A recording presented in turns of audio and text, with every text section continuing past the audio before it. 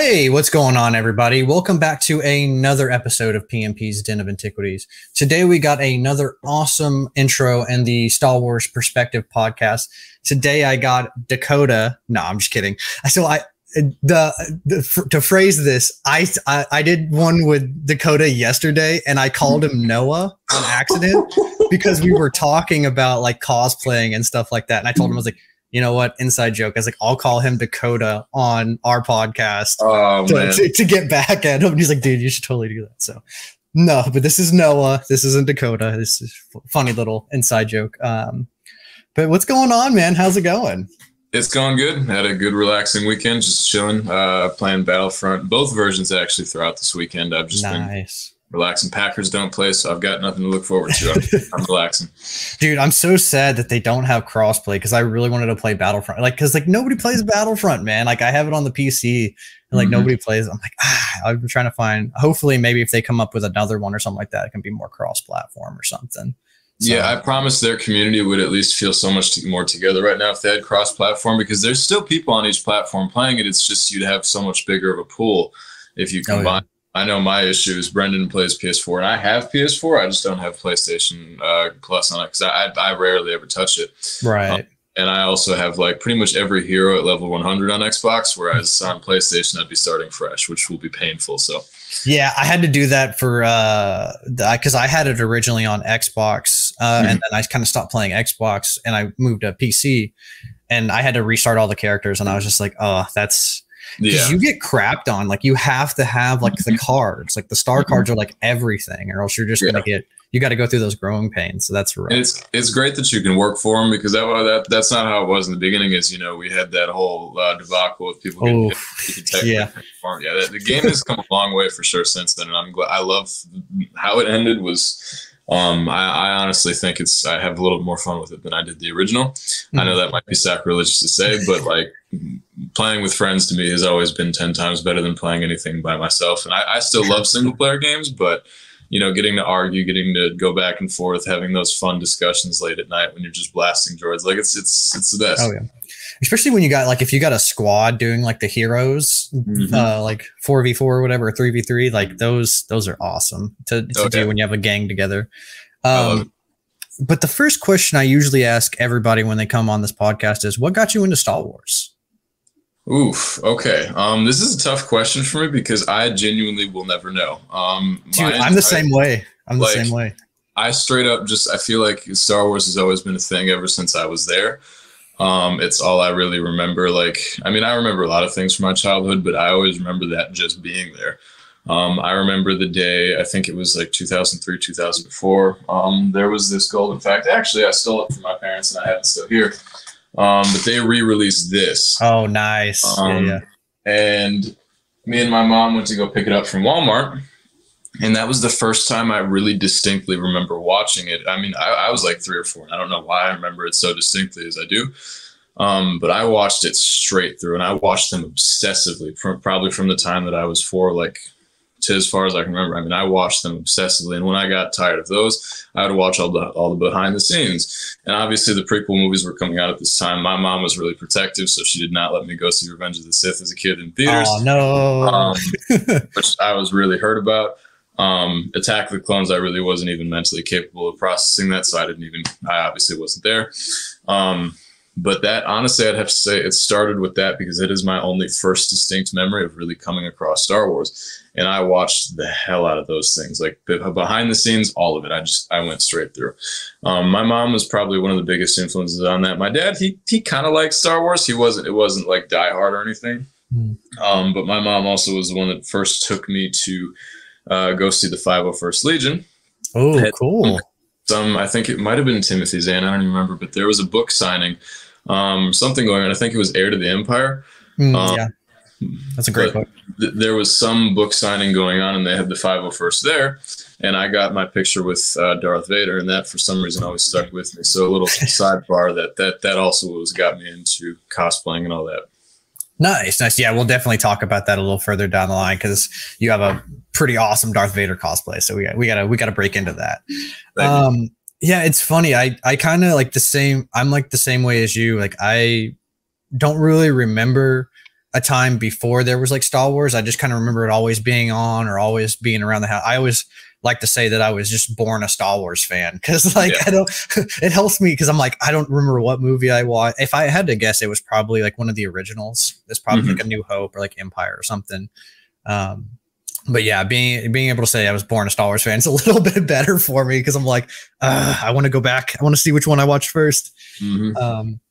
But if you had to pick one thing about Star Wars, what would be your favorite thing? Like, what calls you to Star Wars?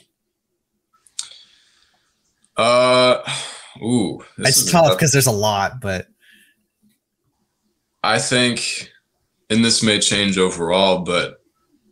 And this might sound really dramatic, but I think my favorite thing about Star Wars in this universe is the greater sense of purpose. There's this greater sense of good versus evil, and good is always going to prevail, no matter how many times evil comes back. There's just this sense of adventure, and there's this sense of a different universe that I'd much rather be a part of. Yeah, fair. It's just this world that I myself, regardless of the good and the bad, would love to see myself immersed in because I just think it's so unique and it's so different. And it's cool to kind of get immersed in that every single time I watch or take part in Star Wars media. Heck yeah, dude. Heck yeah. I can get down with that. I'm going to ask you this because I know you're I don't get a lot of Star Wars video gamers on here. Like a lot of people who played the games. We just got it's Jedi Survivor, right? That's the title for the next Fallen Order game. Yeah. Have you seen that? And if so, what did you think of it? I saw it. I liked it a lot, but I'm not going to overhype it as much as a lot of people did, because when we saw the trailer, they were like, oh my God, new gameplay and all this and stuff like that. I'm going to be honest, a lot of the gameplay that I thought I saw from the trailer wasn't really all that new. I mean, we saw a few like moves and a few cool things. I remember he picked up a stormtrooper that had one of the big miniguns and then forced that stormtrooper to shoot his own guys and then just killed him. I'm like, damn. And there were a few little cool, like new gameplay elements, but nothing that I was like, oh my God. I would have loved to see, I think they hinted at a blaster, being introduced in this game. Yeah. We didn't really see any of that, at least even a tidbit of it. I don't even think we saw it on his character once throughout the trailer. But I also appreciate the fact that they're keeping everything relatively hidden because you don't want to give away too much in a trailer. Oh, for sure. So I'm excited for this game regardless of what they show. I don't care if they have Vladimir Putin as a final boss. Like I didn't anything absolutely ridiculous, and I'd still be all excited for this game. So right on. What did you think? Because I know some people don't like the idea of like having like a cross guard, kind of like how Kylo Ren has his like vents out the side. What did you think about? Because he kind of has like, to me, it looked like it was like a great sword or something like that. Because the sword looked longer. His saber looked longer when he had the cross guards out. But what did you think of that kind of design and them implementing that? I'm excited to see it. I think lightsabers, any type of variation that we can get that doesn't look ridiculous is cool. And I'm more excited to see, I mean, it's a little tougher because then you wish that you saw more variation in the actual movies. Because the only thing we've seen so far is Kylo Ren. But I mean, the universe is going to expand one way or the other. So I'm excited to see it. I'm really interested to see what route they go with his lightsaber in this game, because I mean, it was dual wield and then it was not, and now it is again, and then it was like combined. There's a lot of cool things they're going to do with it, and I'm excited.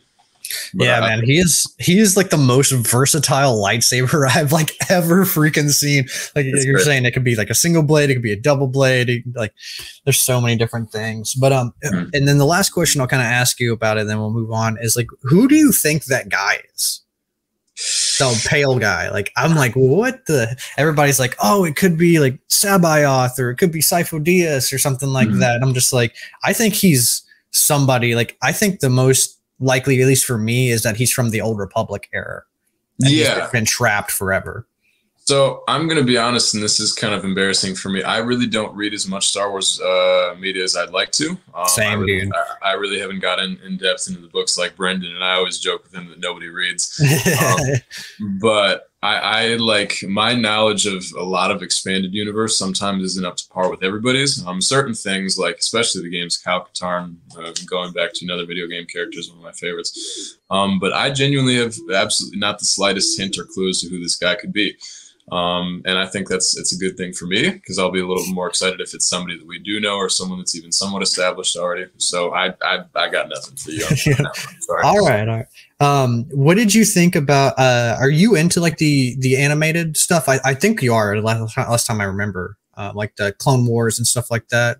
Yeah, I joke that I'm a Rebels hater, but I absolutely love Clone Wars. Not to the extent of some other people. Like I can't. Like I know some people can name episodes and arcs just off the top of their head, but if you kind of goad me into remembering things, I'll easily do it. Rebels, I still have not gotten through. I started in the first season. It was just really painful for me personally. Yeah, the first season's rough. And yeah, I've heard everybody be like, first season's rough. You just got to get through it. And I'm just like, well, no. So. Yeah. Yeah, they have a lot of the original trilogy. They have a lot of that sprinkled because it's around that time period. They have a lot of like the melodies and all that stuff sprinkled in. So like I really appreciated that. But the reason why I was asking you about this is I wanted to see what you thought of the new Bad Batch trailer, if you've seen that. Yeah. I was not. I know Bad Batch was a little controversial online. Some people loved it. Some people were like, meh. I was neither one of those. I thought it was pretty good, with maybe a few disruptions here and there. I like the trailer. I'm excited to see it. I hope we get a little more exploration into Cody. Oh, dude, I was so excited to see Cody, man. Seeing him is always a great thing. I'd like to get more explanation as to why, you know, Captain Rex was like, I mean, granted, and that's my problem with Revenge of the Sith, which we can go into later. But Captain Rex was, you know, very emotional about it, and Cody was just like, boom, get his ass. So like, hopefully they have some type of deep dive into that. Plus the clones are still around, so I still want to see more post-Clone Empire integration and see how nasty it got. So I'm really excited to see it. I liked season 1, and I hope they build off of more focus on the clones just in general. Heck yeah, dude. That phase 3 armor that they were like the clone battalion like comes down and they're like kind of like transferring to stormtroopers. I'm like, oh dude, I'm hoping like they sprinkled in like Mount Tantus with like all the experimental stuff, and I really hope we get to see some really cool stuff from that. Yeah. So going to the Star Wars community, what kind of got you in to the world of cosplay, and what kind of led you to Vader? So, as I had mentioned before, there was that book signing that I had gone to with my mother, where I had seen some guy dressed as Vader. And for the first time as a kid, like, it had come across to me that I had actually met Darth Vader. And that was the coolest thing. Now, as I got older, obviously you figure out, like, Santa Claus, that wasn't really him. But there's still something that stuck with me that, like, that was the coolest feeling to have as a kid. And as I got older, I started just looking at more Star Wars cosplayers, and especially Darth Vader ones. And there are still adults who see it and they're like, wow, like you go from the childlike reaction of, oh my gosh, that's Darth Vader, to the adult-like reaction of, wow, that's like the coolest thing I've ever seen. We've always wanted to dress up as kids, no matter what, whether it was Batman, Iron Man, or some crazy, ridiculous hero. And obviously Star Wars has been the it thing for me. And so seeing Darth Vader, it'd be like, especially Anakin Skywalker and his journey of watching that throughout the prequels. I just think Darth Vader is the coolest fictional character in history. And I think he has the coolest looking costume with the most intimidation and everything like that. So I'm like, kind of an easy brainer. Now, that was not my first costume. My first costume into cosplay in the 501st Legion was actually an impulse buy. I was in Disney World, and I was on a trip, and I was going through one of the gift shops, and I saw this like $900 Kylo Ren helmet. Ooh. And I'm just like, oh, that looks good. And so I started doing a little research online while I was standing there, like debating whether or not I should just drop almost $1,000 for this thing. And they had said it was the most accurate at the time, so I bought it. And then when I got home, I'm like, okay, I got the helmet. I got to get everything else. So it just became this impulse buy of lightsaber, like sleeves, boots, all this type of stuff. And it just piled on very quickly. And that was it. That was my first one. What kind of drew you to Kylo? Is it just like, oh man, the helmet looks sick, and now I got to complete the rest of the ensemble? Or did you, like, when you were watching the movies, did you feel something like, oh man, he's a cool character, like I kind of resonate with him, or, you know, whatever it is? What kind of drew you to that? Believe it or not, at the time, I actually thought his character was really annoying. But this was pre Rise of Skywalker. I had seen Force Awakens, seen The Last Jedi, obviously at this point, so that's for added context. But I was absolutely in love with his costume from The Force Awakens. And I loved everything until he took his helmet off. I think it would have been a lot more better suspense if he had kept it on at least until later in the trilogy. But I said I loved his voice changer, I loved his appearance, I loved his ruthlessness. I mean, I'll never forget in Force Awakens when he just murdered the village of people just like straight off like that, no problem. Seems a lot of people forget that. But I just loved, like, it's like, okay, we've got another villain. I like bad guys. Like, this is cool. And I thought at the time he had potential to really dive into that a little deeper. But most of it was just impulse. Right. All right. Cool.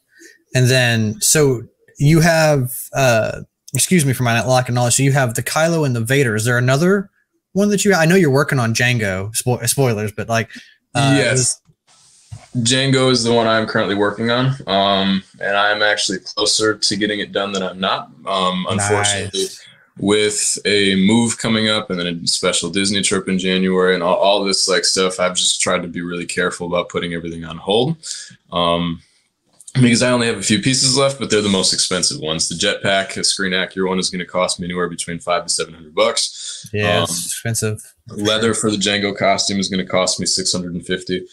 Blasters, depending on if I get accurate ones, could put me up to $1,000, which is stupid, but it is what it is. Yeah. So yeah, I have most of the costume pieces, just the last ones are the most expensive. Right, for sure. What would you, I always ask this about cosplayers because I know there's so many people that kind of just, they don't know where to start. They don't know where to like kind of, what advice would, if just about cosplaying in general, and also if they wanted to do Darth Vader, what would you give them advice for to kind of start off at? So a few different things, and I'll go with the general one first, like if you're just deciding which character. Honestly, like the best thing for me is there's so many people that sit there and like, well, should I be the right height? Should I be the right weight? Should I be even the right gender for it? It's like, listen, if you have a character that you are absolutely die hard over, then if you are interested in costuming, then that's what you need to do. If you do a character and you spend a lot of money that you're not really that invested in or interested in, you're going to end up selling that costume. Like I promise you, like I've seen it in this community happen. I've done it myself. Like you're going to lose heart for it, and you're going to sit there and think, this is a lot of money I'm sitting on. Why do I need this? So the biggest thing you also very early on should determine what type of budget you have for it, and what type of direction you want to take it. If you want to take it the screen accurate route, if you want to take the more fun route, like, and just do what you want with it. Because very early on, if you kind of decide which direction you want to go with it, you can save yourself a lot of time, you can save yourself a lot of stress, and you can save yourself a lot of money. Going over to kind of the more Vader thing, back is what I said before. I've been approached by so many people on Instagram and TikTok who were under 6 foot or something like that, or just didn't feel comfortable with their height being what it is. And they're like, hey, I really want to do Vader, but you think it would look weird as like a 5'8" guy or a 5'9" guy. And I'm like, unfortunately, there are people in this community that will judge you. There are people in this community that will say like, you do look off.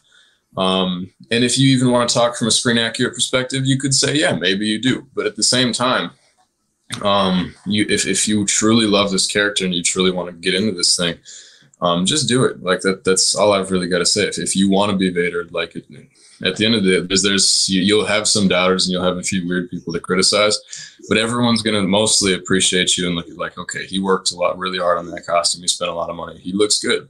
Who gives a shit? So. Very cool, man. Very cool. So this is probably going to be the hardest question that I ask you. Going from the Phantom Menace to the Rise of Skywalker, and you can add Rogue One and Solo in there if you want to, or if you just want to toss them to the side, you can just stick to the Skywalker saga. Okay. What is one thing that kind of calls to you, or I say like favorite, but it just like one thing that kind of like speaks to you personally from each movie? That speaks. What do you mean by speaks to me? Like I just love, or yeah, like it could be something that like either you thought was really cool or something that you just like a lot of people for Phantom Menace, they're like, oh man, I really love the pod racing, you know, like what just something that either like man, like that makes that movie for me, or like I really like it about that movie. Okay. And this is a fairly easy one because I always find good things in every single movie whatsoever. I'm not I promise, I regardless of any trilogy or anything like that, I'm not going to be a negative Nancy, regardless of what Dakota says. For sure. Well, there's difference. Like I was saying before we go into this, sorry, I didn't mean to interrupt you. There's a difference between joking about it and like actually being like, hey, because like I'm not a huge fan of the sequels, but there's still stuff I find that I love in it. And I always poke fun at it, just like people poke fun at the prequels and the original trilogy. There's a difference between being like, no, you're not a Star Wars fan if you like this, and being like, oh, you know, that's garbage or whatever, but just saying it kind of like offhanded, like jokingly, you know. Yeah. There's a difference. So people worry about each other's opinions too much in this community sometimes, and it really breaks down a lot of people. Yeah. But okay, so it's unfortunate. Like I'm gonna have a lot more than one thing about each movie, but you can rattle off as many as you want to. I usually just say one because people are just like, oh, when I ask that question, it's like boggling. But yeah, go. You can go as much or as little as you want to, man. This should be an easy one. So for Phantom Menace, number 1, Darth Maul. Absolutely coolest part of the movie. The lightsaber fight between all of them was just it was. I disagree. I think Darth Maul is garbage. No, I'm kidding. But I really wish we saw more of Darth Maul throughout the prequel trilogy. I think that was the biggest mistake that George Lucas made. But yeah, more Darth Maul. Qui-Gon was absolutely great. Ewan McGregor, phenomenal performance as young Obi-Wan. Oh yeah. It's so weird because I know that the movie is objectively bad, but I can find so much I like about it. Like I know personally that it's not a good movie, but I still enjoy watching it. Pod racing, absolutely love it. Yeah, even the politics and the early like seeds of all that being planted, I absolutely loved. Attack of the Clones. Obviously, number 1, my favorite part of the movie is Jango Fett. I think the introduction of Tamora Morrison, who in my opinion has the coolest voice in human history. Oh, yeah. Which originally for me made watching the Clone Wars tough because I was obsessed with Tamora Morrison as a kid. I played Star Wars Bounty Hunter. Like he was my Tobey Maguire as a kid. Yeah. Hearing his voice in the movies and in the games, I was like, oh my God, this guy is him. Well, especially in Battlefront 2, because he like narrates everything. You know, it's so cool. It was like the coolest, like mentioning Tobey Maguire. It was cool watching him be Spider-Man, but then playing the video games and actually having his voice in there. It's like it was the coolest feeling ever. I'm just getting goosebumps thinking about it. But yeah, Tamora Morrison, easily my favorite thing, almost about the entire prequel trilogy. That's gonna be a hot one. Samuel L. Jackson. I absolutely love Mace Windu and his role in this.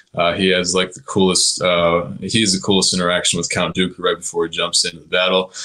Battle of Geonosis is still like pretty much my favorite Star Wars battle from the moment they started to the end. Epic. I think it's the coolest. I'd put it above Hoth's. I'd put it above like.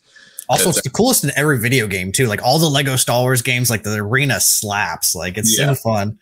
Yeah, as soon as that smoke comes to, or all the dust comes down, and you see just lasers flying everywhere, it's oh my God, that's cool battle. Natalie Portman taught me how to be a man at the age of like 4 or 5. She taught me what I wanted in life, so I always appreciate her for that. Fair enough. Hayden Christensen did great as a young Anakin. Ewan McGregor also great again. I really wish that they would have gone a little bit more into the Jedi Order, so it would have given us more emotional context behind Order 66, but I liked everything that they did about that.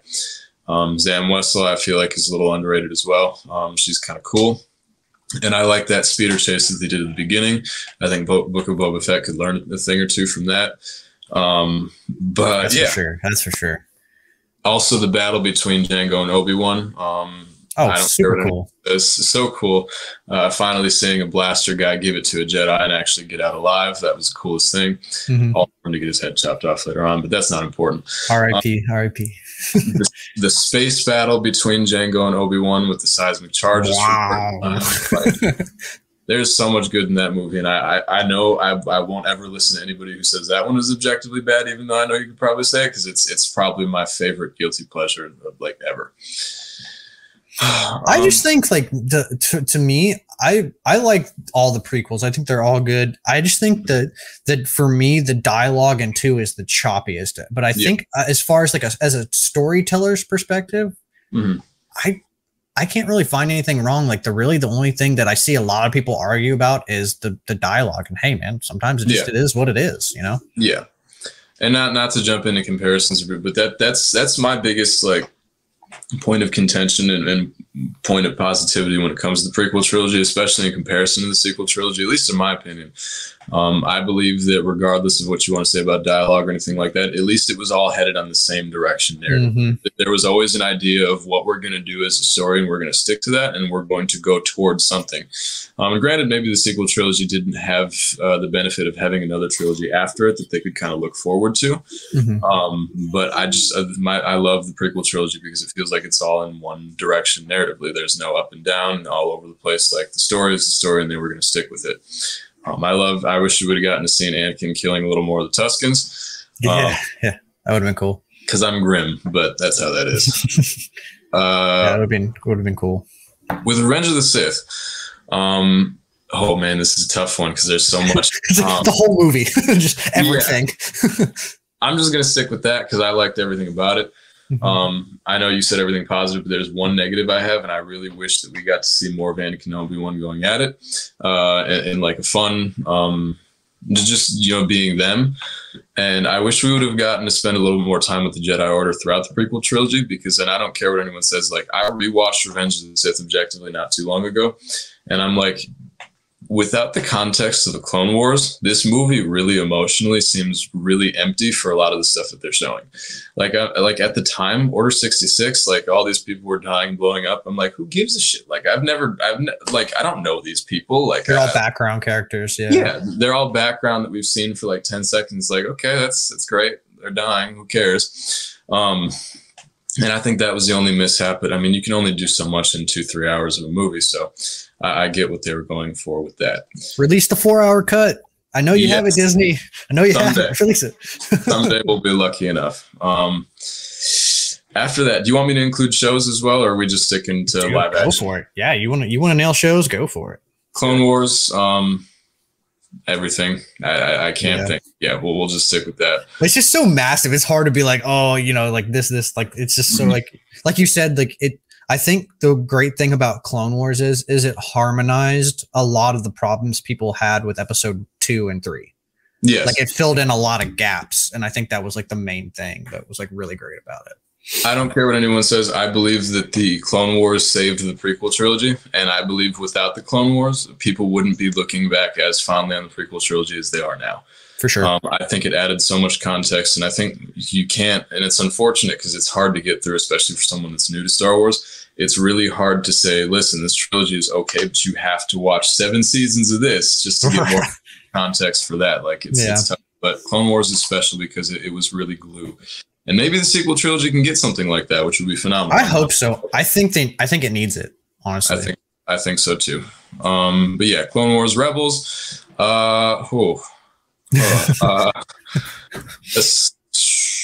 James Earl Jones. James Earl Jones back as Darth Vader. That was cool. That was special for a lot of people. My biggest gripe with Rebels is I get that they were trying to do like the Ralph McQuarrie style. It's just, to me, it doesn't land. Like it just doesn't. Like I respect it, but like there's a reason why some stuff is 2D and then some stuff is 3D. Like Ralph McQuarrie stuff looks great because it's 2D, but when you brought it into 3D, like I showed my friend and she was like, yeah, she's like, when they talk, like watch their heads, like their heads like never stop moving when they talk. They're like always like this. And I'm just like, as soon as she said that, like literally the whole time, I'm just like, it's always focusing on just their heads. Like they move so much, but no, it definitely, I agree. The first season's rough. I think it does get better. And I think it also gets better because they add a lot of Clone Wars stuff in it later down the line. So you kind of get hyped from the Clone Wars, Yeah. Captain Rex, obviously, from what I've seen, is a great aspect to it as well. Ahsoka. So that's all I got for Rebels. No worries, man. No worries. What comes after Rebels? We've got, is that it up until Rogue One and Solo? Timeline wise? I mean, I guess Andor. Yeah. Andor. I got to throw that in there. Andor, everything about it. I think the acting is some of the best we've seen in Star Wars, if not the best. For sure. Narratively, script-wise, everything like that is about as perfect as you can get. We've never seen something like that in Star Wars that so heavily focused that much on narrative. And it was cool. I also loved that we finally got more of a universe that looks like we could actually live in it. Yeah. Without sacrificing the look of Star Wars. I know there are certain Star Wars personalities online and YouTube and whatever that completely disagree and think that it took them out of it. But I think that personally, the way that they set up the sets and everything like that, I actually prefer that over the bubble that The Mandalorian and most of the shows. Yeah, that's what I was gonna say. Is like I think it was cool that they didn't shoot on the volume. Like I think it was like it really brought that kind of like old school, like A New Hope style vibe to the show. And that's, like I said, after watching A New Hope and that first show, like I was discussing with people, I'm like, Andor is the closest thing to A New Hope, like at least visually and kind of aesthetic wise, that we're going to get probably in a long time. I said A New Hope was so ragtag like that. I mean, the sets were just all over the place, at least outside of the Death Star. I'm like, this closely matches the vibe of A New Hope, the best set I've ever seen. So that was special about that. Andy Serkis killed it. He stole the show. His lines and especially his ending was so heartbreaking. Like I can't swim. I was stressed about it for a week, and they did everything perfect with Andor, and I'm so excited to see more. Kenobi, I forgot about that one. Kenobi, Vader, obviously. I'm more biased, but he was almost the coolest that we'd ever seen him. Hearing James Earl Jones technically in his full glory was cool, and I'm excited for the future of Darth Vader because now we get James Earl Jones forever. I've loved video games, and I've loved seeing people do their interpretations and impersonations of that Vader. But at the end of the day, James Earl Jones is James Earl Jones. You're never going to be able to. You can't beat it. And it's always noticeable, especially with Fallen Order. And like I said, I appreciate what they tried to do. It's just not James Earl Jones. Ewan McGregor, once again, always kills it. Vivian LeBlair, I don't know if I said her name correctly, but she was absolutely impressive acting-wise because she portrayed a little bit more emotion and more intellectual capability that I thought most kids her age could. She played Leia? Yes. Yeah. Okay, sorry, I didn't know her name. She nailed it. She nailed it. She did such a good job, and I can only hope that my kids someday turn out to be that much of a smartass. But she was absolutely phenomenal.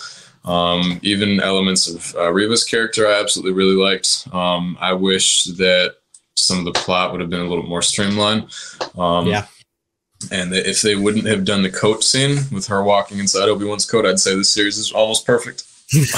Yeah, there's a lot of little what I like to call like nitpicks that like kept Obi-Wan from being like a phenomenal. Like Obi-Wan was a good show, but it wasn't like a phenomenal. Like at least for me, like it didn't like blow me away because like you say the coat thing. For me, it was the lightsabers when they do like when she's about to get tortured, and then he kind of does like that Star Killer thing.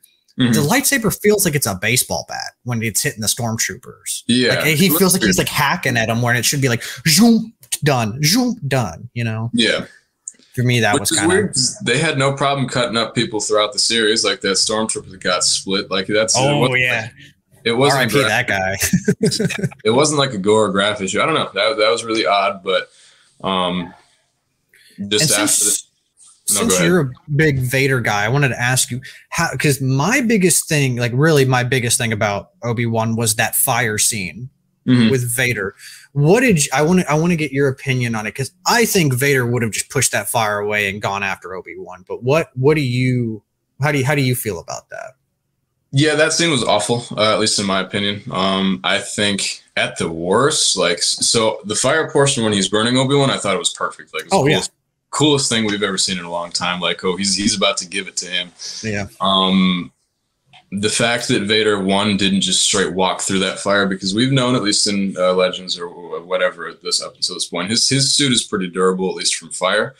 Palpatine made sure that that was a problem again. But it's very durable suit. It had no problems really walking through. Or either, like you just said, he just pushes it aside. I really don't understand why they just made him stand there. I think there were so many different, better ways to write it. you could argue that Vader wanted to toy with him or something like that, but he was literally that close to just burning him alive. Like, I don't really understand. Like, it didn't make any sense that people were saying, well, he's just toying with Obi-Wan. It's like, okay, really? That's not how Vader really operates. He can be sadistic, but he'll toy with people, but not to the point of just letting them go. Right. Also, like, he blames Obi-Wan for like literally everything. Like, I don't see him getting away and like going, because I saw this one argument of somebody said, oh, well, he wanted to get like the rebels. He wanted to figure out where the rebels were. No. I was like, okay, but literally at the end of the show, like when they're about to have the epic battle, the Inquisitor's like, we have the rebels like on the string, like let's find them. And he's like, I don't give a fuck about those rebels. I'm going after Kenobi, and just like dips and goes after Kenobi. So I'm like, he obviously doesn't care about the rebels. Like, what? Yeah, what's going on? And if you wanted to play devil's advocate, you could maybe argue that by that point he was just so pissed off at losing Kenobi twice, he said, now this is my chance, I'm just going to take it.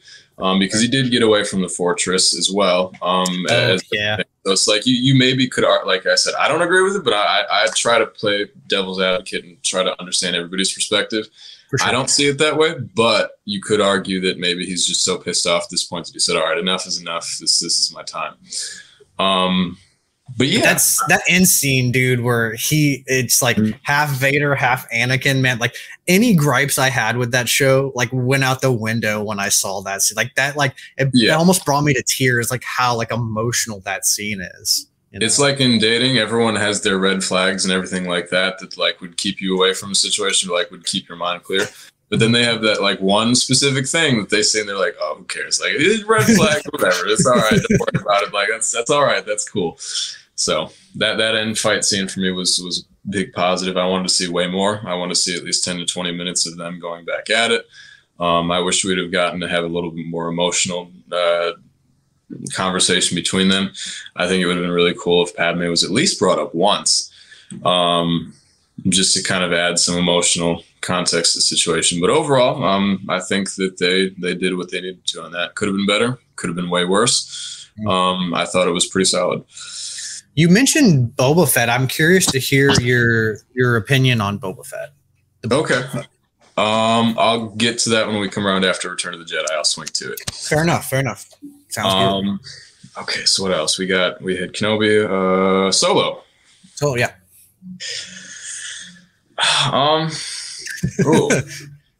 So I like this movie. I enjoyed it upon first watch. I really enjoyed Alden Ehrenreich. I think I said his name correctly.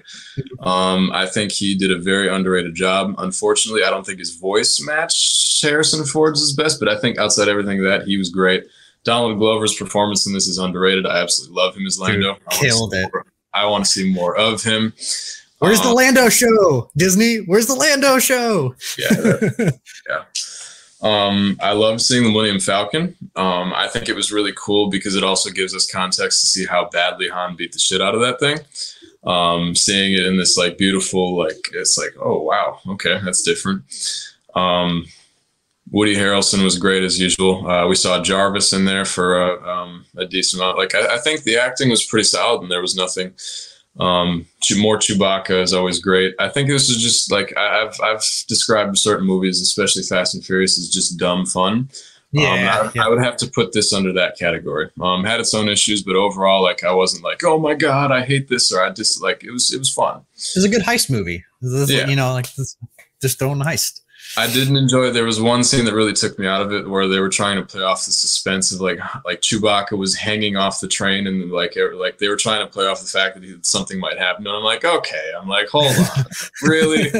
Like, really? This didn't, yeah. I was like, all right, whatever.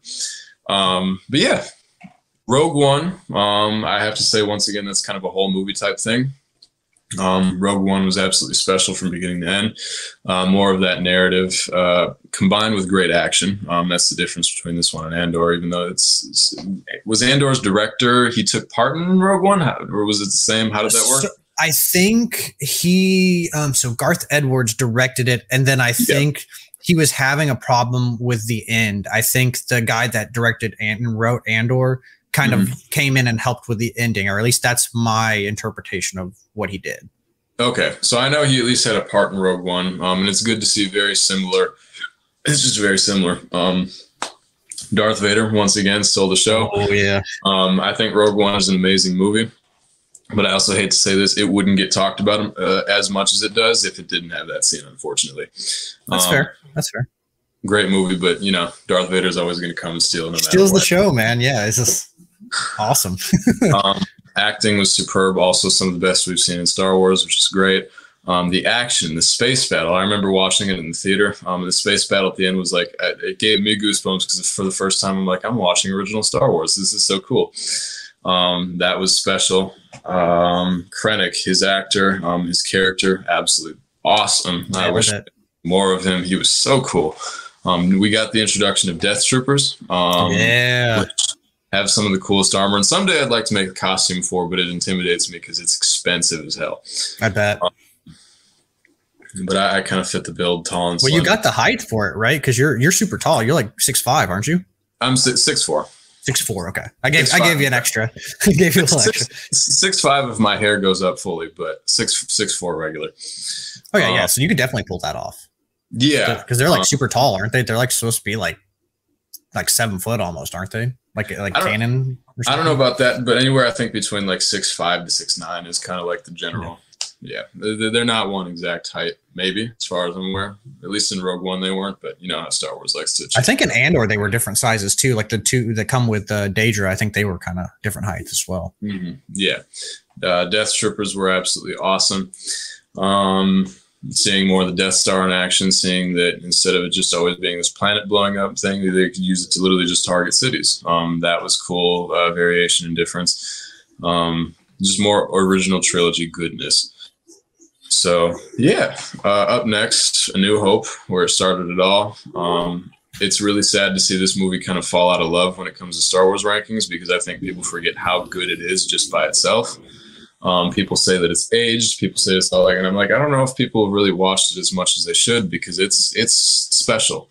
Also, it's revolutionary, dude. Like they had to create all of that stuff. Like I don't know if you watched the what was it? It was Industrial Light and Magic, the one on Disney Plus. Like, they created everything. Like they're like, yeah, we didn't have it, so we made it. I'm like, you made it? Like what? Yeah.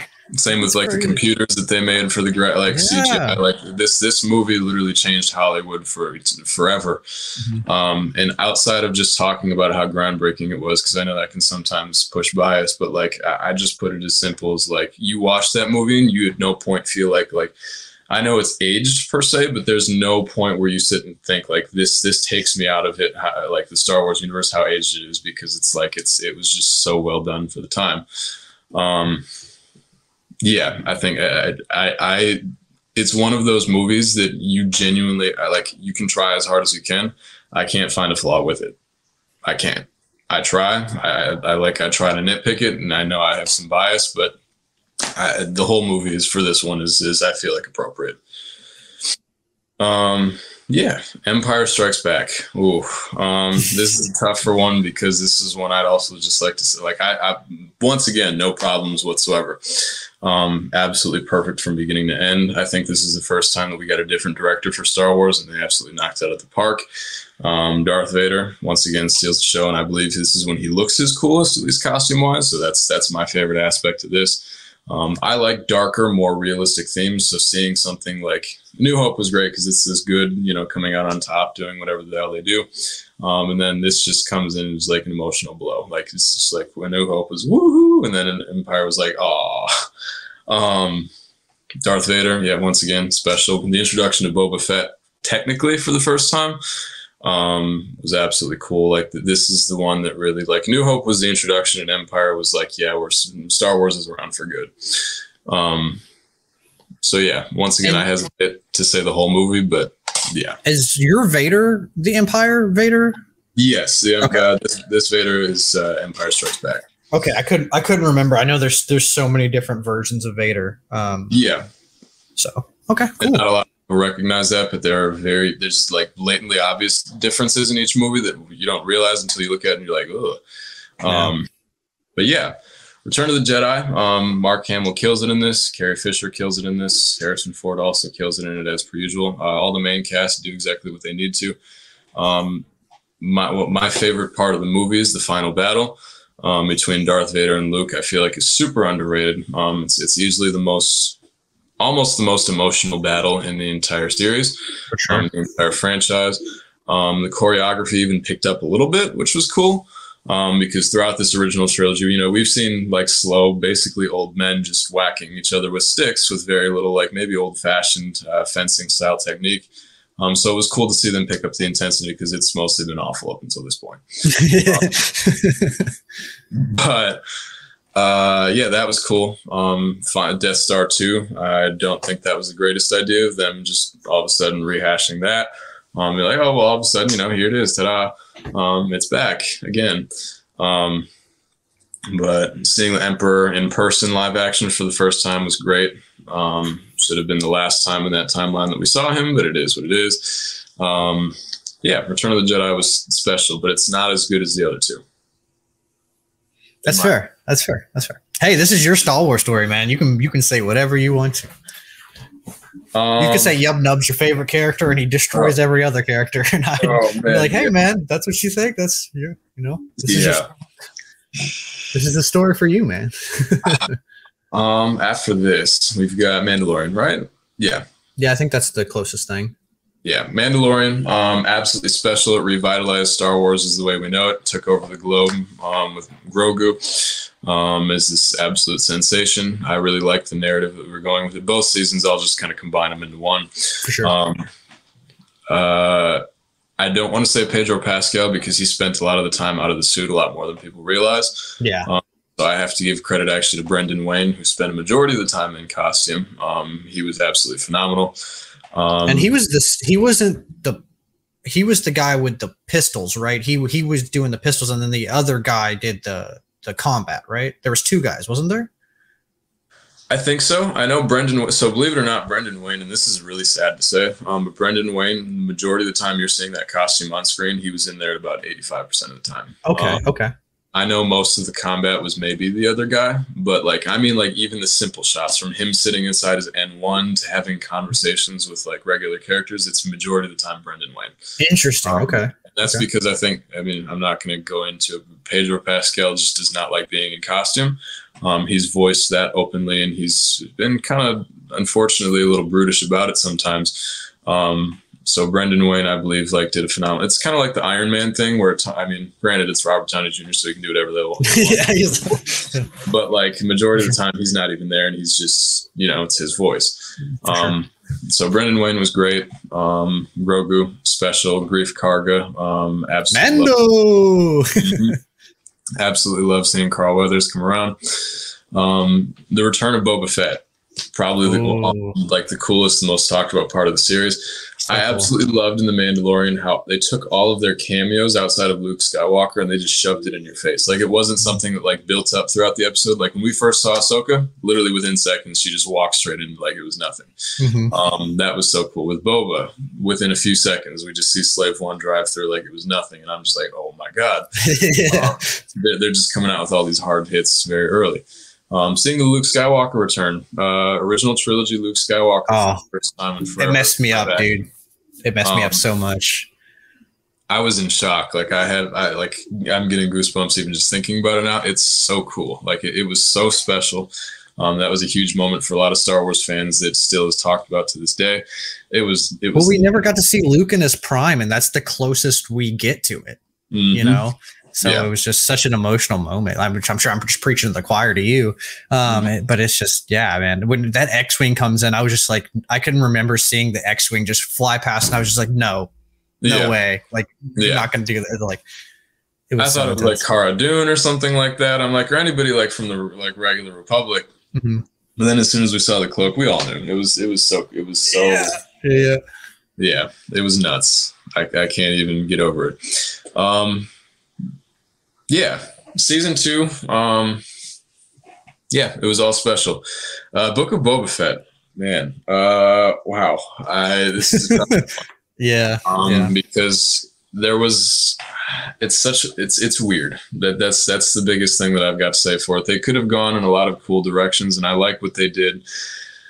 I'm a little bit more grim because if I were in Boba's situation and I had gotten dragged across the desert, starving to death and all that, I would have taken no mercy on those Tuskens once they let me free. I would have let that kid die, or I would have strangled him to death myself. Like, I thought that was very odd, especially in Boba's character, to be like, hey, you guys just tortured me almost to the brink of death, but you're cool with me now and you gave me water, so let's chill.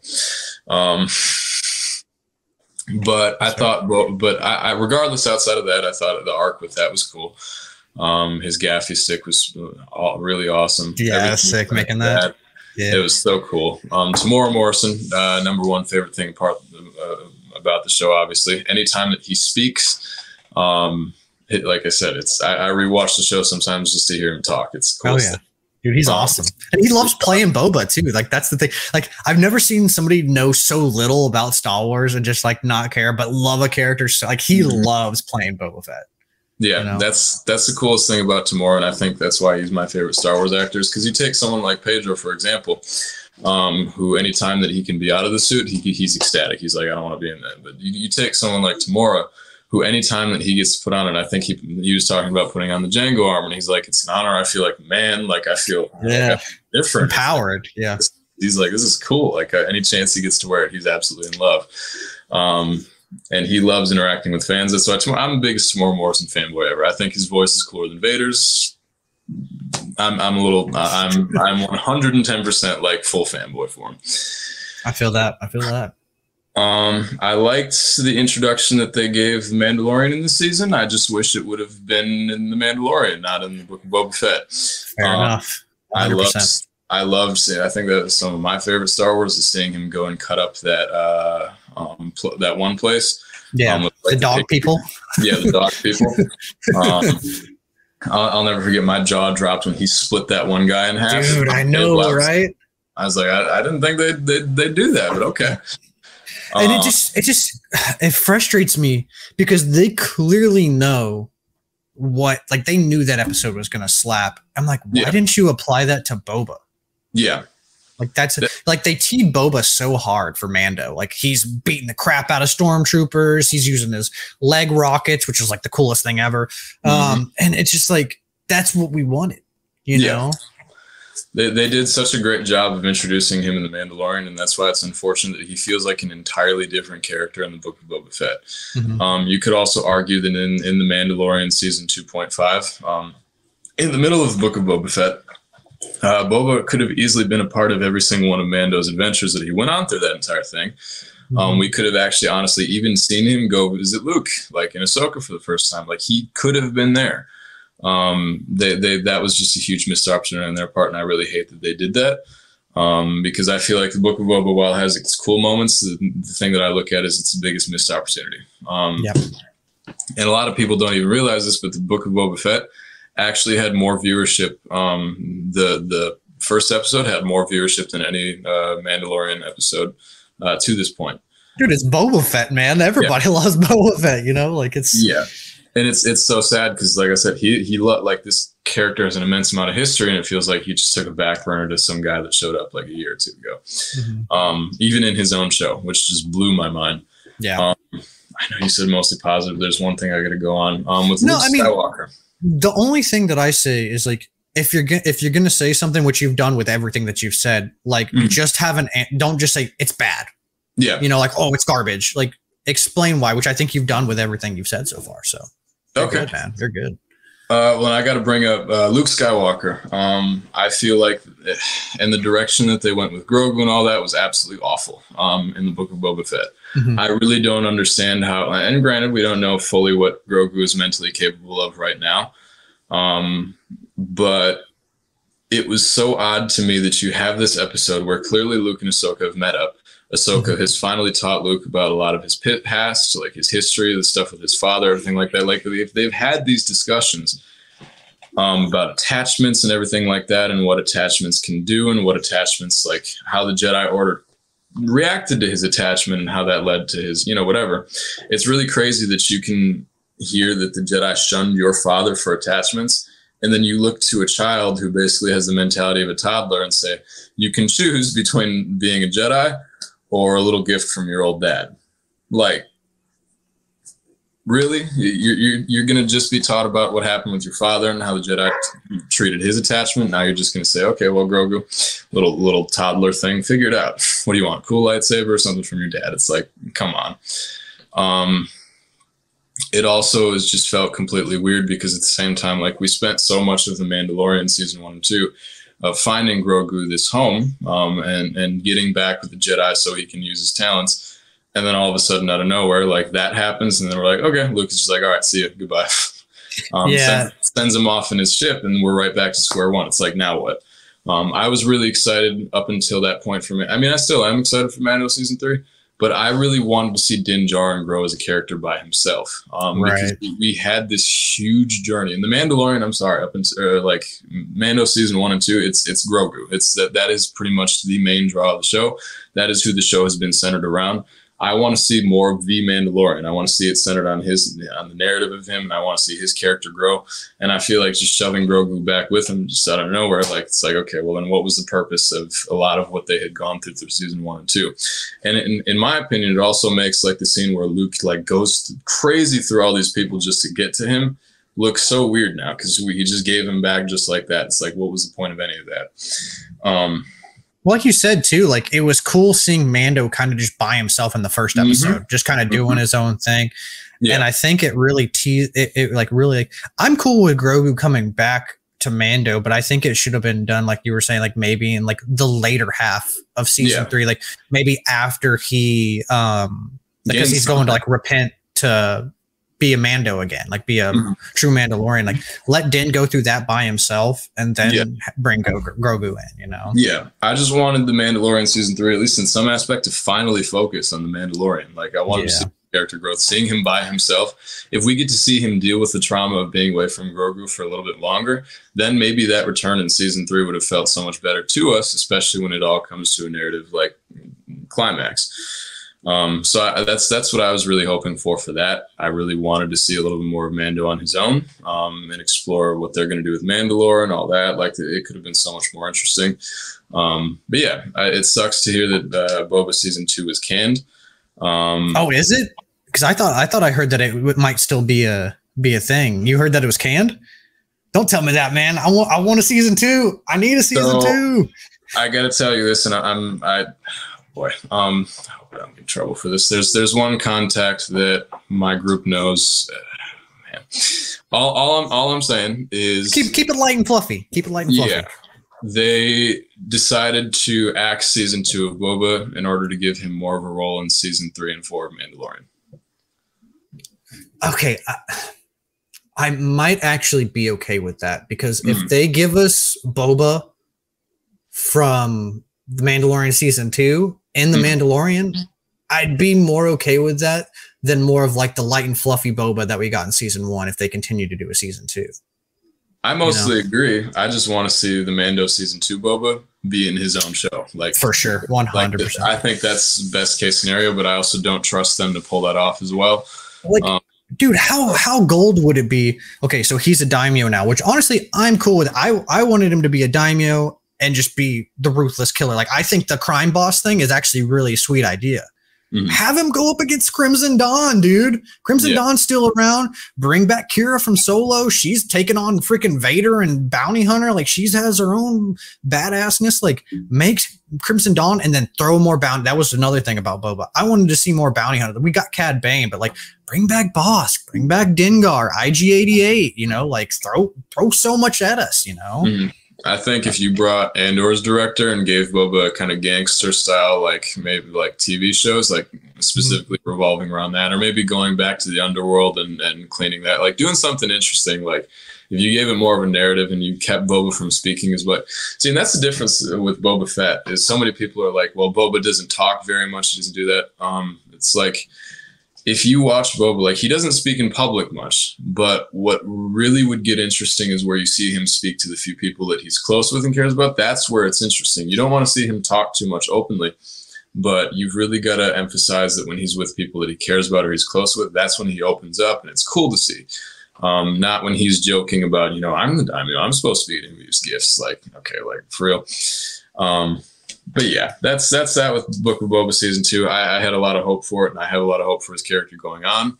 After I finish Jango, I think I'm gonna go Book of Boba Fett costume. Hey, yeah, that's what I'm working on right now. I say working on right now. I'm in the realm of working on it. Yeah, it's at least compared to some of the other screen accurate ones I have, as far as I'm aware, it's going to be a little bit cheaper. Less armor. Less armor.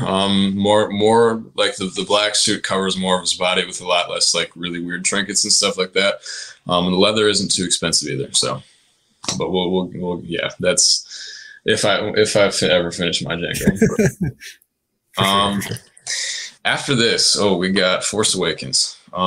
Force Awakens is absolutely special to me because it came at a time where I didn't like Clone Wars at this point.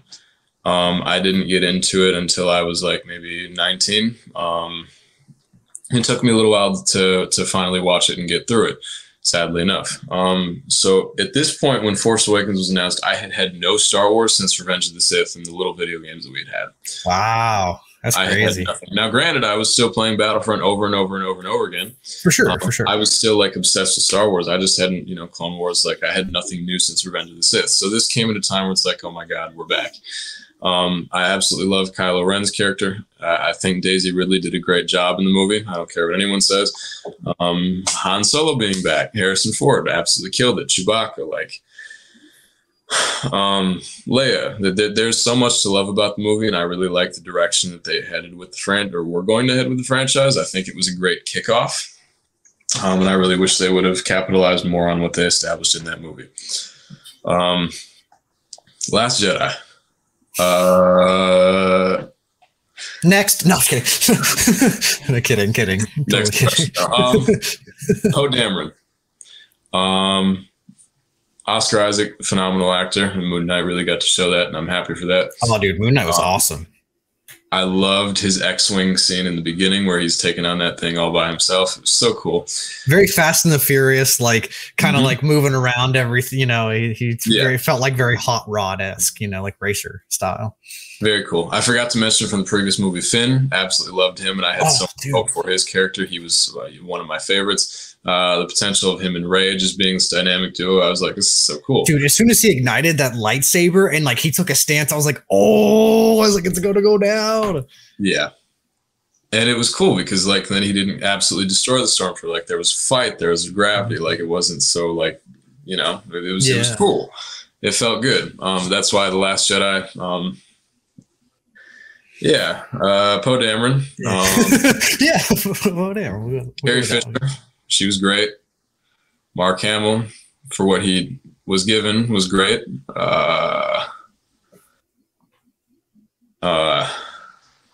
Yeah. We can leave it at that, man. That sounds good. I like that. We can just move Rise of Skywalker. Lord. Rise of Skywalker.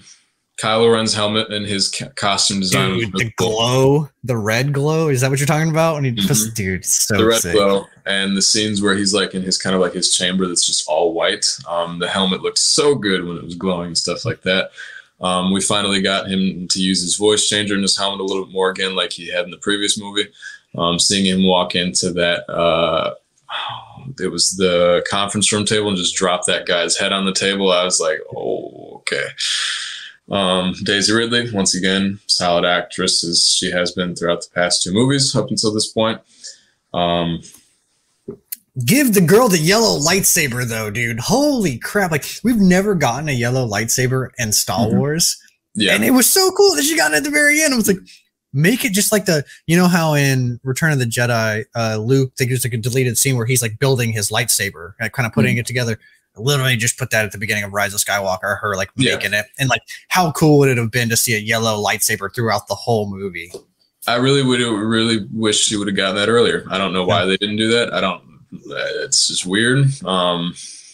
Double-bladed yellow lightsaber like that. This seems like that'd be the coolest thing. So cool. Lando was great. Ian McDiarmid, he was great. I don't know why he was there, but he was great. Hey, he had the drip, man. When he came back, those robes, I don't know where the heck he got those robes from, but that was He's like, I'm bringing the prequels back. Yeah, he gained some fashion in the time that he was. Yeah, transferring his essence or something. Yeah, yeah. I don't. Wow. Okay, so yeah, Ian McDermott's great. Once again, don't know why he was there. Billy D. Williams, phenomenal. So cool to see him back. Oh yeah. What the hell is the Poe's kind of ex-girlfriend? With helmet. It starts with a Z. What is her name? Zori, right? Yeah. Zori Bliss, yeah. I always see her action figure everywhere still to this day on Walmart bags and stuff. But yeah, it's like her, Lando, and then like Leia. I feel like I see those three all the time. Yeah. Regardless of how little her character was in it, I thought her costume design was cool. I liked her little helmet. It was cool Battlefront nod too, because like when she's talking to Poe on the rooftop, they're playing like the Battlefront music in the background. Oh, I didn't notice that. Or like, no, maybe it's episode. No, sorry, my bad. Not Battlefront. Episode 3, the video game. So I might have to. I'm not going to go back and watch, but I'll take it. You can go find the clip on YouTube. There you go. I'll do that before I pain myself.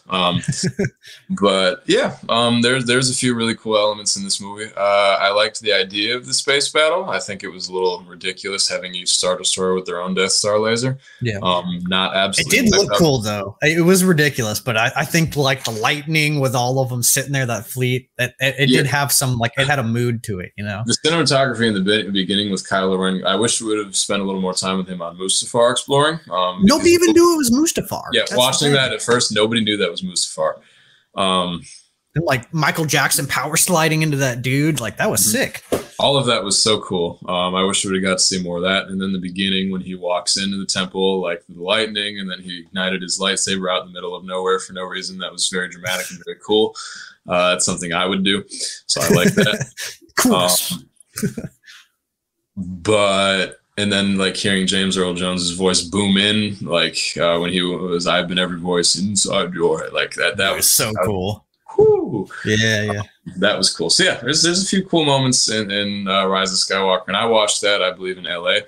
When it came out, it was a cool experience. The theater was pretty packed and everyone was going nuts or screaming for not the right reasons.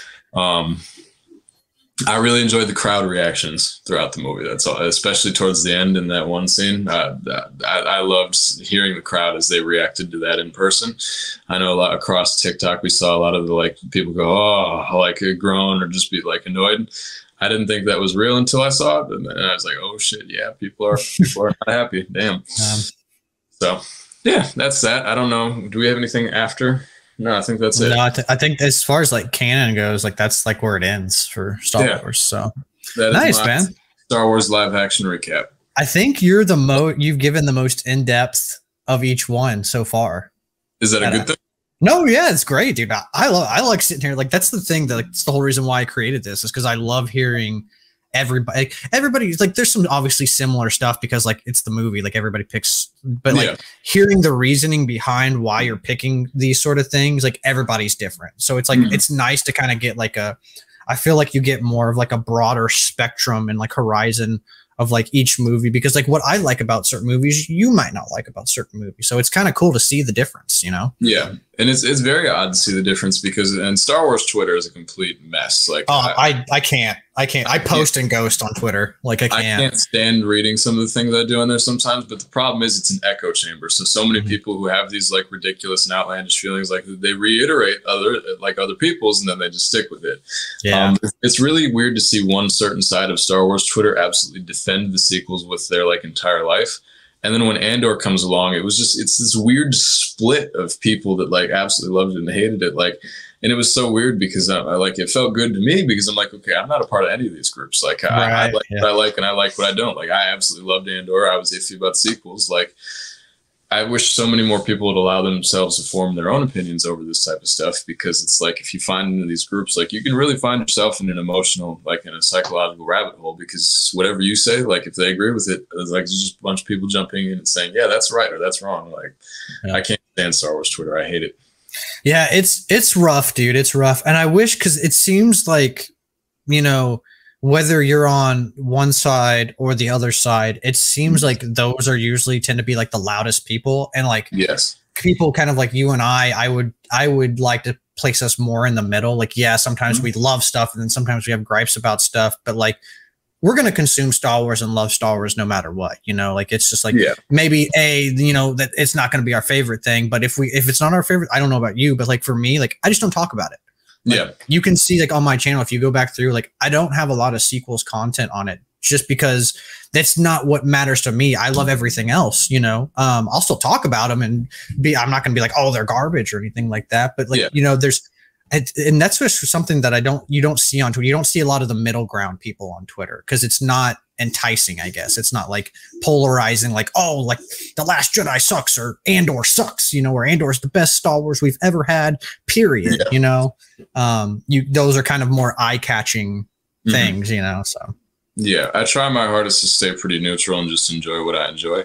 And I'm not going to put a lot of my energy into something that I don't like. But I also I have no problem discussing it openly with people. For sure. And that's what gets dangerous, especially on Star Wars Twitters, on both sides, regardless of who you are. When you display like differentiating opinions, you can get jumped on pretty badly. Even if you communicate it in the best way possible, even if you give reasons why and you're open about it, people will still hop on you and call you some of the worst names that you could imagine just because of that.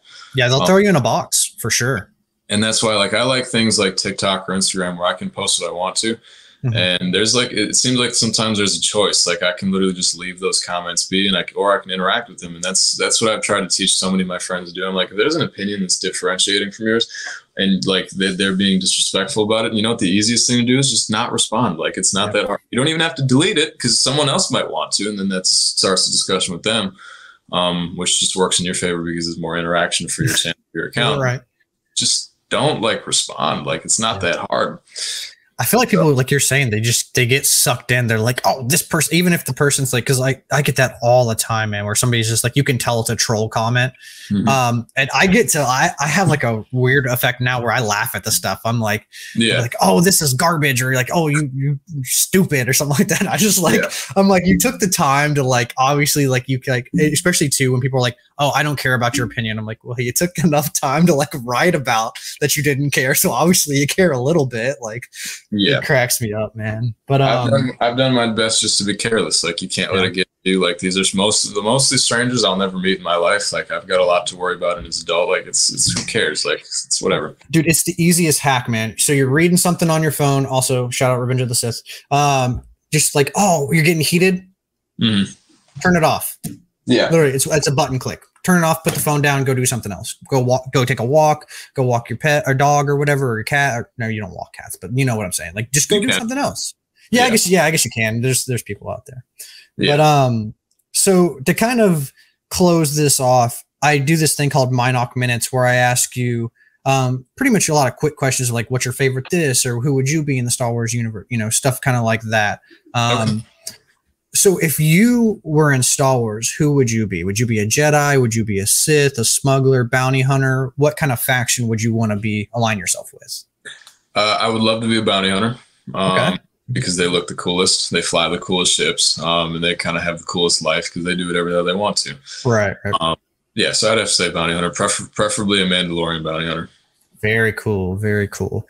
So if you had to be trained by a Jedi Master or a Sith Lord, what Jedi Master or Sith Lord would you want to be trained by in the Star Wars universe? Probably Count Dooku. Dude, a lot of people say Count Dooku. I'm so surprised. Like I've been getting a lot of counts lately. Just because he's easily the most level-headed, especially when you consider like Sith or Jedi or anything like that. He is so far centrist. Like we see him do pretty evil things, and there's at no point where the dark side overtakes him.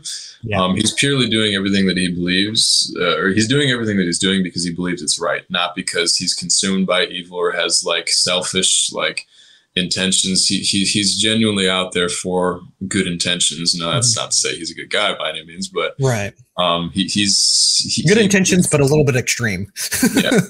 Powerful. I love his dueling style. Everything about him, I say he'd easily be the one. I wouldn't want Yoda. I feel like that'd be miserable. Just listening to him talk would drive me. I also feel like I'd be overwhelmed. I just want to give him a hug all the time. Who would you want? Would you want Jedi Dooku or Sith Dooku? Either or. Either or. Okay. I'd be content with both. Okay. Very cool. Very cool. Yeah, I feel like he would be no nonsense and like be super strict, but like through that, I think you would become like, I mean, Qui-Gon was amazing, you know. He held his own against Darth Maul, who Darth Maul was in. I would say Qui-Gon wasn't in his prime at that point, and Darth Maul would have been at his prime at that. Yeah. He held his own. So, you know, hey. So you're a Jedi or a Sith acolyte, constructing your own lightsaber for the first time. What style lightsaber would you have? And depending on what style you have, what color/colors would you want it to be? So I would do single. I wouldn't do double. Just because that's always just been me. I think, I don't know. I love double lightsabers, but at the same time, there's just something about them that's like, okay, you're doing too much. But I love them at the same time. It's weird. I don't know. Yeah. You can appreciate them, but you'd want to sync. Yeah, I got you. It would be a very weird combination between Mace Windu and Obi-Wan. I like this. I absolutely love the style of Mace Windu's because it's just, I don't know if you've ever seen that. You've probably seen it. Yeah, it's the gold with the gold inlays and all that stuff. The gold and the black leather on the back. I'm like, okay, it's clean. Yeah, the saber's got some swag to it. So it's got the drip. I want something flashy. But I also like, not necessarily the hilt, but like the edge, the emitter design of Obi-Wan's where it's got like that thin little, you know what I'm talking about. The neck where it goes. Yeah. Okay. If I had a healthy combination of those two, that's probably the best way I would describe my lightsaber style. Very cool.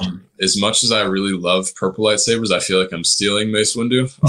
I don't like, it's my favorite lightsaber color just because it's lightsaber bros. I'm the exact same way. Purple for life. I feel guilty for saying it because I don't want to steal anyone else's style because I feel like he's the only one that can pull If you want it, go for it, man. If you want purple, go for it. If you want green, go for it. It's your Star Wars story. Screw Mace Windu. So he's the citizen. I just hate to say it. I have to say either purple or red. Okay. Very cool. Very cool. If you had to pick your top 3 favorite characters in Star Wars, they don't have to be in any order. Just like what characters are you vibing with right now? Darth Vader, Anakin Skywalker. I count them as the same person. I know everyone, considers them 2 different people because they're psyche or whatever. I'm not going to play that garbage. Darth Vader, Anakin Skywalker. I count them as one. Jango Fett. Okay. He's always been my favorite. And the last one is always tough. I feel like it changes upon whichever movie I watch. It can go from Han Solo to Luke Skywalker to Obi-Wan Kenobi. Like it's always been tough for me. So I'm gonna have to. It's whatever you're vibing with at the moment. Like it's the same thing with the Star Wars. Your favorite Star Wars movies, like they always they shuffle so much, Yeah, mine stays pretty consistent with Empire and Attack of the Clones, but my last character, I'd probably have to say Luke. Luke? Okay. I have to stick with it. I know it's basic, but no, dude, I mean, you're not going to get any. He's my favorite character, so you're not going to get any gripes from me. Yeah. If you had to bring one force power into real life and only you could have it, what force power would you want to bring into real life? It depends. So does mind trick only work on the weak-minded?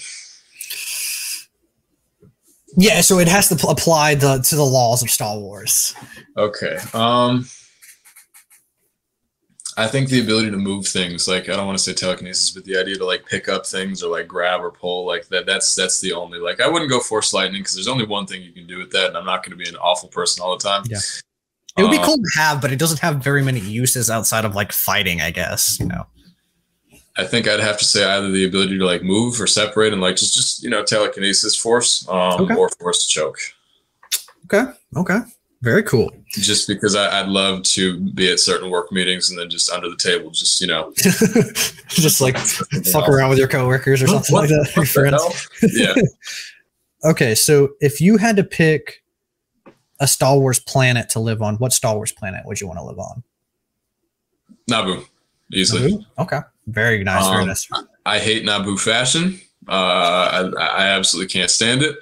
I'd love Coruscant, but I feel like that would just if you're not rich, Coruscant probably sucks to live in. Yeah. Live underneath in the lower levels. Yeah, I'm all right. That's why I got to go Naboo. It's got the most natural beauty, but it has the big cities and everything like that. It's cool, and I like Italy. I've been there plenty, so that's very cool. Yeah. So we're gonna create a Star Wars family for you. You get a mom, a dad, a best friend, and an arch nemesis. And we'll start with the mom and dad. Oh boy. See, this is tough because I know I'd get neglected somewhere down the line. But I'd have to say Han and Leia would be the coolest mom and dad. Okay, very cool. What else do I get? Sorry. Best friend and then an arch nemesis. Han would have been a good best friend. You can still change it. You can still change it if you want. Best friend, I would have to say Jango Fett. We'll go with that. Ooh, nice. Yeah, I feel like he'd have your back for sure. Yeah, absolutely, he would. And then you got an arch nemesis. Jabba the Hutt. Interesting. I feel like that would be a good one. He has resources, you know. Different, but someone that I'm really against odds with. And you wouldn't think because he's just a fat slug, but like me and Jango taking on Jabba's empire, that would be cool. Well, Jabba would strike me as like oddly like the really popular kid that has a lot of friends to like do his bidding for him or something like that, you know?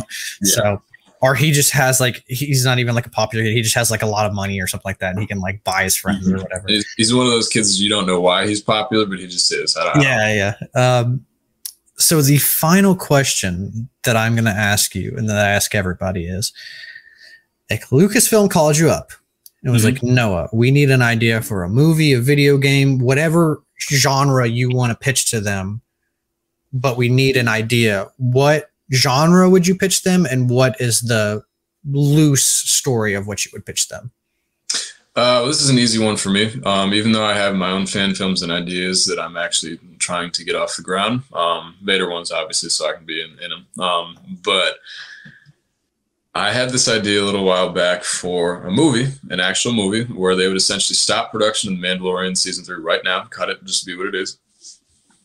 And I would like to see a 2-part movie about Din Djarin reuniting Mandalore and retaking from the little fragments of the Empire that are still there. That'd be sick. I would love to see the first movie kind of more so about them teaming up and getting everyone together, and kind of the arguments that they have over the Darksaber and all this, like all this BS and all, you know, just back and forth. Then episode 2 would purely about them finally, you know, gaining traction, getting off the ground, and then going to storm it and take it back. Okay. I would love to throw Ahsoka in there just because. Yeah, why not? Obviously, she has a lot of history with Mandalore and everything like that. But seeing Boba Fett, Bo-Katan, all these like massive, like big deal Mandalorians make an effort to take back their planet and kind of start revitalizing it, that I think would be really cool. And I've tried to talk with other people to see if this is an idea that anyone else has had in their head. And as far as I'm aware, nobody has gone in that direction. So very cool. I would love to pursue that. And it would be a movie, right? You said you wanted like a 2-part movie. Yep. Okay. Yeah. Very cool, dude. Very cool. Well, thank you again for coming on and talking Star Wars with me, man. Let the good people know where they can find you at. You can find me on Instagram at Mauer.Noah, TikTok at Noah4517, LinkedIn at Noah Mauer. I don't have MySpace anymore, so sorry about that. But RIP MySpace, man. RIP MySpace. Well, again, thank you for coming on, and thank you guys for watching. And as always, may the Force be with you.